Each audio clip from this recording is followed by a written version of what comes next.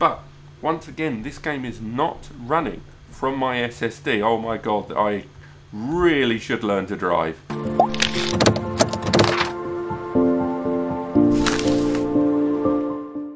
Hello and welcome back, and today I want to talk about how to export your Steam library onto a 10 gigabit NAS. Now this is important because 10 GB NAS has become fantastically affordable, and for a number of you out there with these enormous Steam libraries of games, you know, from humble bundle deals to Black Friday deals, New Year deals and more, you want to get as many games as you can when they're cheap, but a lot of the time you don't have the space on your gaming machine. Now this laptop here has got a 500 or so gig hard drive, SSD inside, which is great because you need fast access to a number of those files.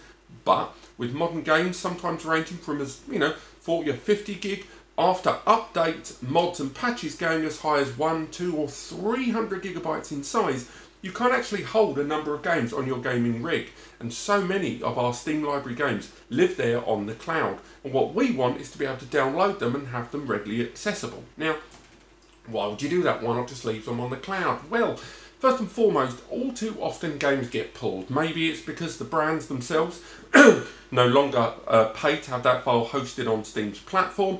In some cases, a game is removed due to incompatibility or controversy. Look at PT, a game that was abandoned in production, that new Silent Hill game, and when the PT demo came out, as soon as the game got canned, the demo got panned, and now it's very hard to get hold of that game.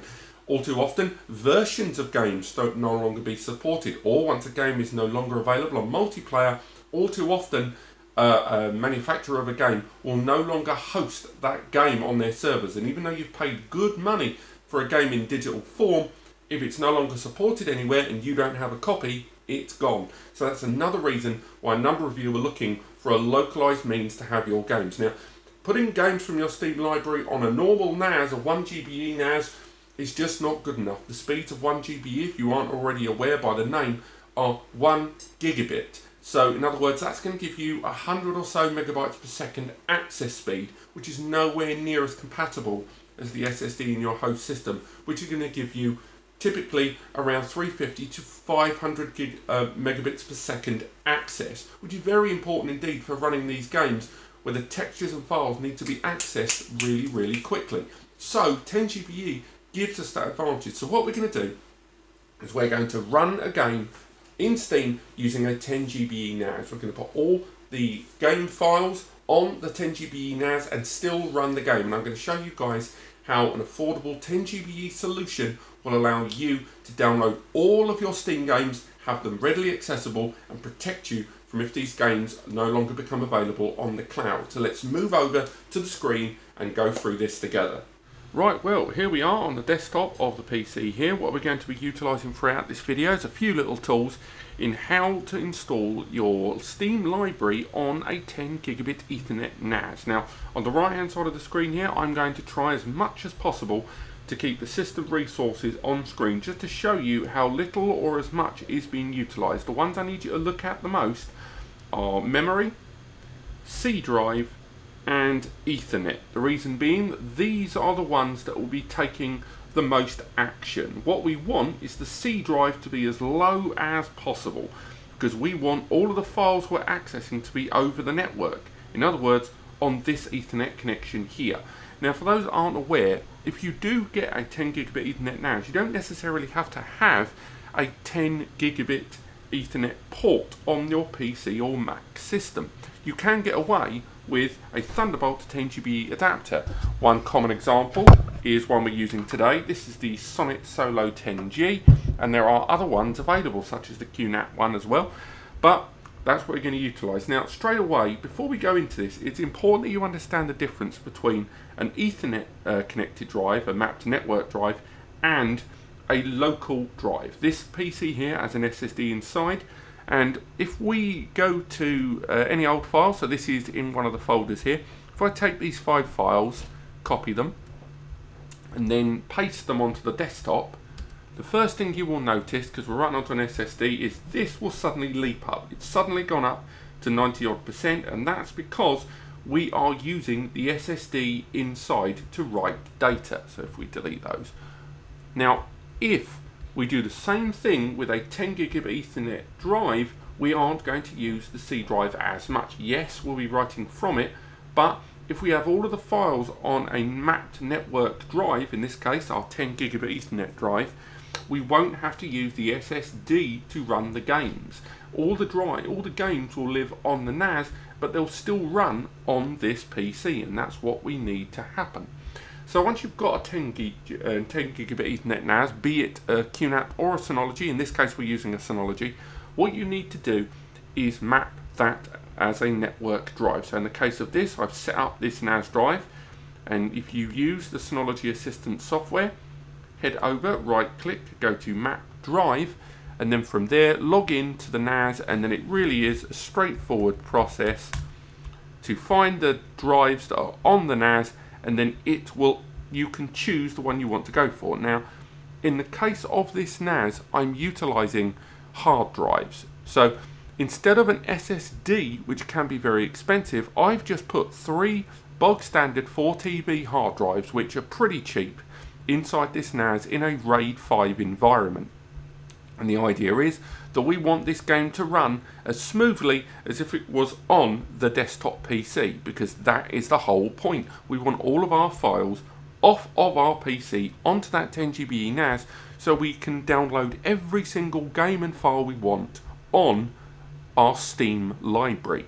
So there we are. If we go to the main selection of drives, there's our C drive, that SSD, and again it's a bog standard single SSD inside there. It's just a Micron 512 gig SATA SSD, and over here we have a RAID 5 mapped network drive of 3 hard drives that are RAIDed together. Typically the read and write of a single hard drive will be between 100 and 200 megabytes per second, depending on if it's 7200 or 5400 RPM.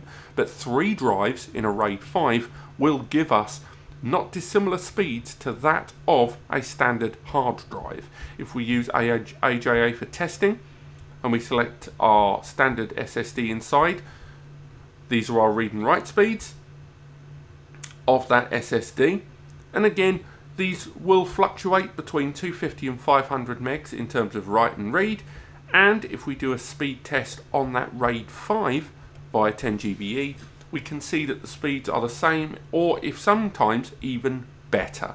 And that's what's important, because in RAID you are reading and writing onto multiple drives at once, and that can multiply your read and write speeds. And that's how a NAS over 10GBE for your Steam library will give you the same speed as that of the SSD on your host system, but it works out so much cheaper in terms of storage. So now you know the setup we're utilizing. Now you want to see it in action.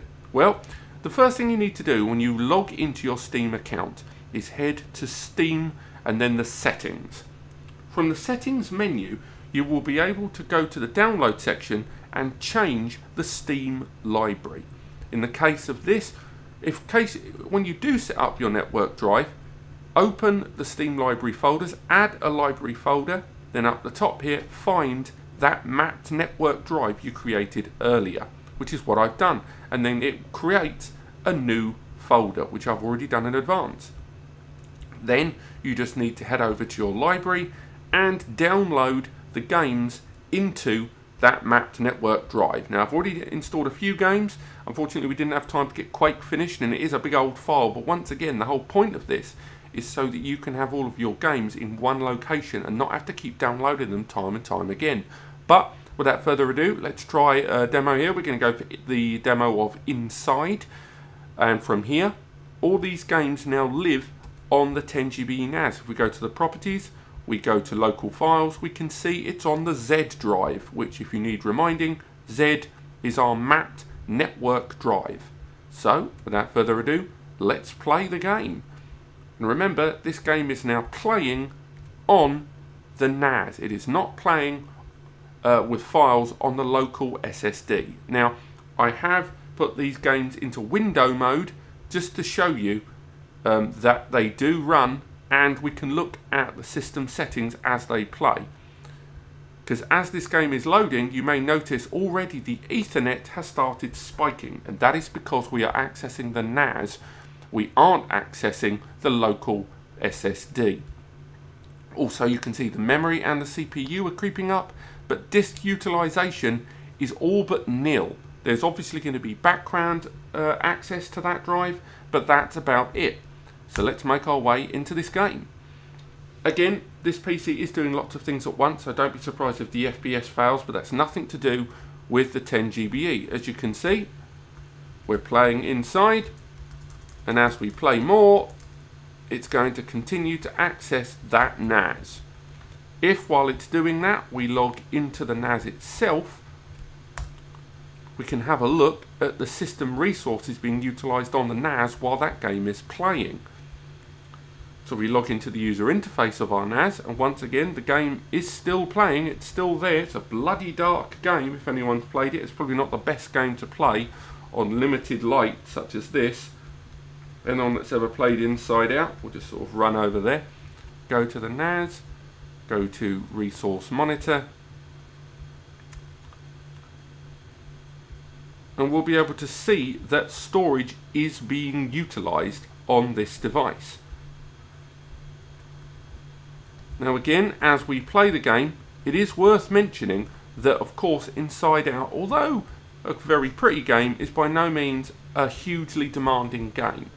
It shouldn't make a vast amount of difference in terms of what we are doing here, because even if it was a hugely demanding game that has been released this week, then it won't make a huge amount of difference, because these games are all designed to be played from SATA based drives. They are all designed with SATA or indeed sometimes NVMe storage in mind, but the difference between NAS and local storage will not make a blind bit of difference. How a game plays is far more dedicated to your GPU.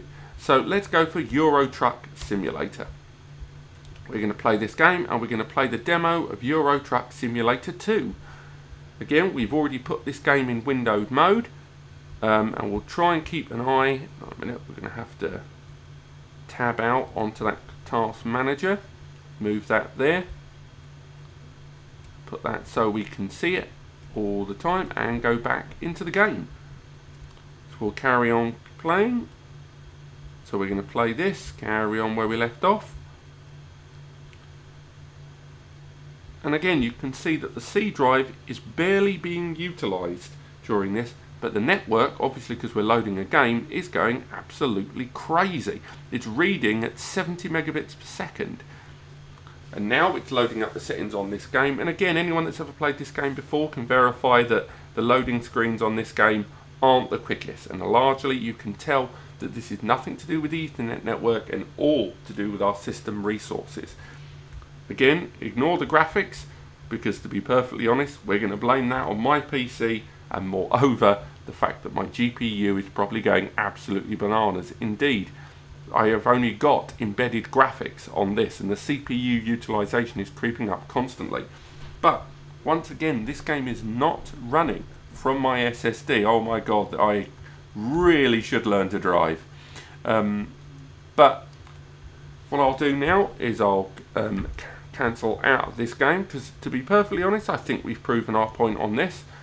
If we exit our games, we'll be able to talk about what we've learned today. Go for there, we'll end Euro Trucks, end task.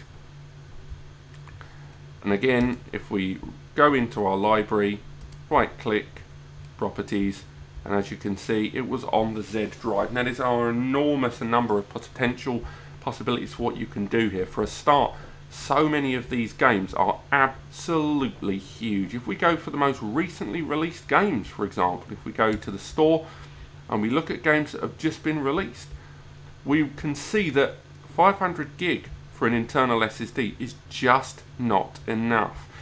And if we go to the most recent releases, even something fairly standard, I mean, let's go for, there you go, Yakuza Kiwami. How big is this?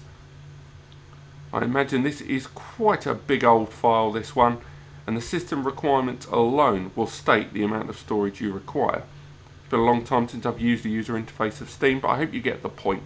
Bottom line, using a 10GBE NAS to host and store your games is hugely advantageous, and with such innovations such as Thunderbolt to 10GBE connectivity and NASs that support 10GBE arriving at £200 to £300 now, it's definitely something you guys should be thinking about. But otherwise, I'm going to wrap things up. Thank you so much for watching. I hope you've enjoyed this. If you've got any more questions about the perfect Steam 10GB NAS, do let me know in the comments, and I will be writing a whole article on NAS Compares about the best NASes for your Steam gaming library. But otherwise, thank you so much for watching, and I'll see you on the next video.